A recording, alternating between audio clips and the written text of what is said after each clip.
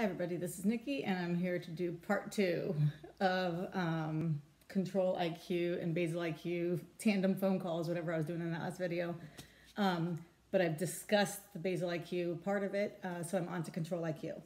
This is personal thought, personal conversations, personal whatever, no medical advice whatsoever.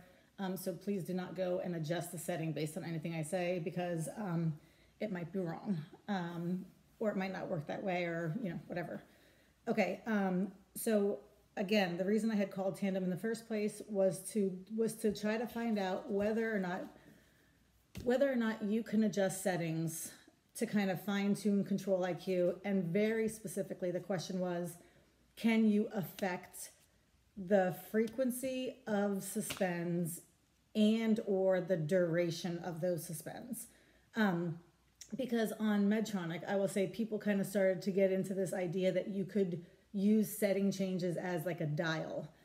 Medtronic, although they would encourage people to adjust settings left and right, they would also say very clearly they are not meant to be a dial. So I am incredibly curious about algorithms in general and whether or not there's any dial that you can use for any part of it. And I will tell you that my personal theory is that no, there's not. It's just not quite the way it works. But I'll get there. Okay, anyway, or maybe not. So the question is really about settings changes in ControlIQ. So, and everything from here on out is kind of a combination of what all three reps said. Mostly it was the senior specialists. And I will say that almost across the board, they were in agreement. There was a couple of things here and there that one rep said, the other two didn't. But they were kind of minute details. So I felt like there's pretty good agreement. Okay, so we started off with ControlIQ parameters. These are good to know because this is, in essence, how ControlIQ is determining your change in basal rate, or your need for a change in basal rate, and your need for suspends. Okay, in ControlIQ, it says if you go below 112.5 milligrams per deciliter, ControlIQ will reduce the basal. If you continue on below 70 milligrams per deciliter, ControlIQ will suspend the basal. If you go above 160, it will increase the basal. If you exceed 180 milligrams per deciliter, ControlIQ will deliver an auto correction bolus. Standard ControlIQ target range is between 112 and 160 milligrams per deciliter, although I think the real target is 110. Sleep activity narrows the range. So here's your options in ControlIQ. You can either turn on sleep activity or exercise activity, or just kind of use standard ControlIQ. If you turn on sleep activity, it narrows the target range to 112.5 to 120 milligrams per deciliter. And if you choose exercise activity, it elevates the range to 140 to 160 and to 140 to 60, therefore kind of decreasing the basal or making it a little less aggressive. In all three modes, ControlIQ will adjust basal rates if you're predicted to go outside the selected target range, but only in standard ControlIQ and exercise activity will it deliver an hourly autocorrection if the requirements are met. Okay, so those are what they're calling the ControlIQ parameters, and those are very concrete rules, but those are probably not with all the specific, that's generally how they're working, how ControlIQ is working. So here came the big question. What does ControlIQ use to determine the need to suspend insulin? I started off with this question because, again, the discussion was that ControlIQ can be manipulated in how often it's going to deliver suspends. So the first thing I asked them was, what does ControlIQ use to determine the need to suspend insulin? And then, can changing the correction factor affect ControlIQ's use of suspends? Okay, all three reps were in agreement here. So, sorry, that's my coffee. All three reps were in agreement here and gave some summary of the following conclusion. ControlIQ suspends insulin based on current and predicted blood glucose. ControlIQ does not use any other factors, including correction factor, in determining when to suspend. So Alexis, the senior pump specialist, proceeded to explain how ControlIQ uses 3 of the last 4 CGM values as their basis for predicted blood sugar.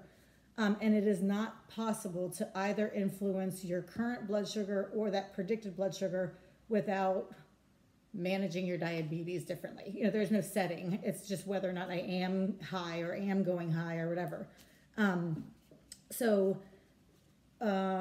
In short, the user cannot affect how often ControlIQ will suspend, nor for how long it will suspend through any dial-like type of settings.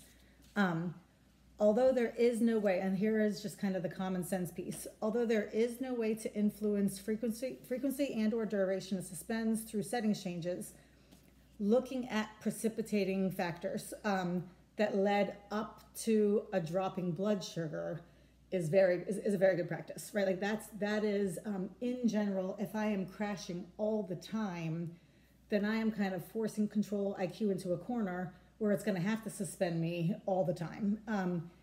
If I know that when I go run into the food store, which always ends up an hour, thing for me, if I know that my blood sugar drops while I'm in there, instead of going in and letting ControlIQ stop my insulin because of a falling blood sugar, instead of doing that, if I put on exercise activity and I kind of soften the basal rate, I might be able to avoid the suspend altogether.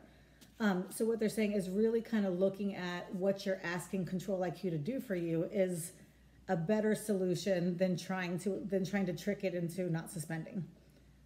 Okay. And then I said, for example, maybe housework or running errands regularly causes a drop in blood sugar. Choosing activity, therefore, lightening the basal load is one way to decrease reliance on suspends. Okay. Again, instead of trying to trick the algorithm into being less aggressive, help the algorithm avoid the need to take such harsh actions. Okay, so then the next question then, because this is a different question, is can changing the correction factor setting affect the basal delivery in ControlIQ? Notice here there's a different outcome in question. The original question referred to whether or not we could affect how ControlIQ suspends insulin, whereas this one is looking at whether or not adjusting the correction factor, whether or not it will influence the basal delivery in ControlIQ. According to Alexis, the answer, though a little complicated, is yes, adjusting the correction factor will affect automated basal delivery. And here's the example she gave me. She said, say my true correction factor is 1 to 50, which is to say 1 unit of insulin is expected to drop my blood sugar 50 milligrams per deciliter. And I make it less aggressive by setting it 1 to 100, or 1 unit of insulin to 100 milligrams per deciliter. So basically by changing that setting, I've halved what insulin it would give me, for a correction bolus. When my blood sugar is above target, ControlIQ will consider the insulin on board, the IOB, and correction factor in determining how much that insulin on board should do for me. It would adjust the basal rate according to how much insulin it believes I need to get back to that target 110 milligrams per deciliter. In the case where I adjusted my correction factor from 1 to 50 to 1 to 100, the algorithm would calculate half the insulin in my correction boluses, both in manual boluses and auto boluses, as well as in the basal, again, making it less aggressive. And then she went on to say, and this kind of, sparked a little argument in a group, but ControlIQ is using everything in your personal profile to determine your automated basal rate. It's using the correction factor, carb ratios, and your program basal rates. So tweaking any of these should be reflected in your basal delivery.